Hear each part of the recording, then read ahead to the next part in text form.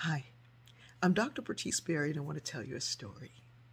My daughter Fatima has been into Egyptology since she was a young child. I was hoping that I was going to get an anthropologist, archaeologist, some kind of ologist. No. Anyway, she has always been into Egyptology from that time. She came home one day, and I'm going to tell you now, if you're eating or drinking, put it down for a second.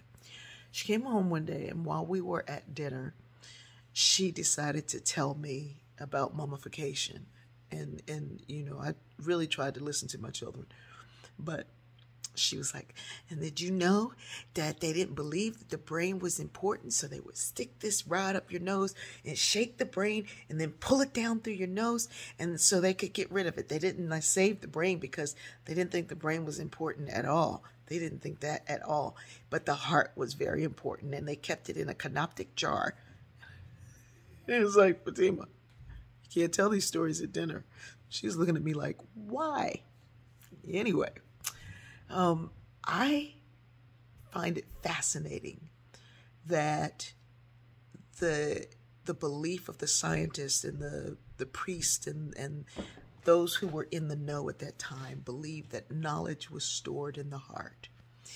Now, I don't believe that the brain has no power. It is all powerful. It is too powerful because we don't even know the difference between what is real and what is imagined.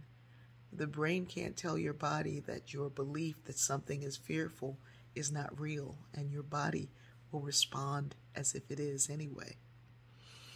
The heart knows. The heart knows that love is the way, that love casts out all fear. The heart knows. They kept those hearts in jars for a reason, for a journey to the other side. They said, we ain't gonna need this brain, but that heart, we need that.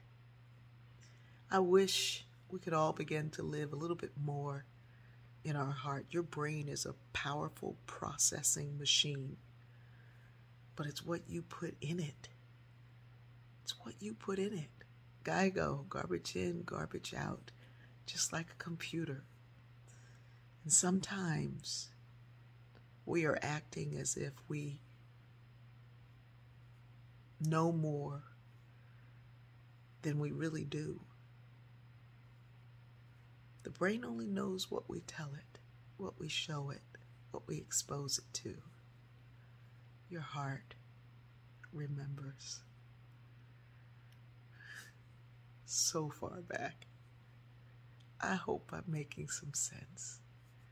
I love you.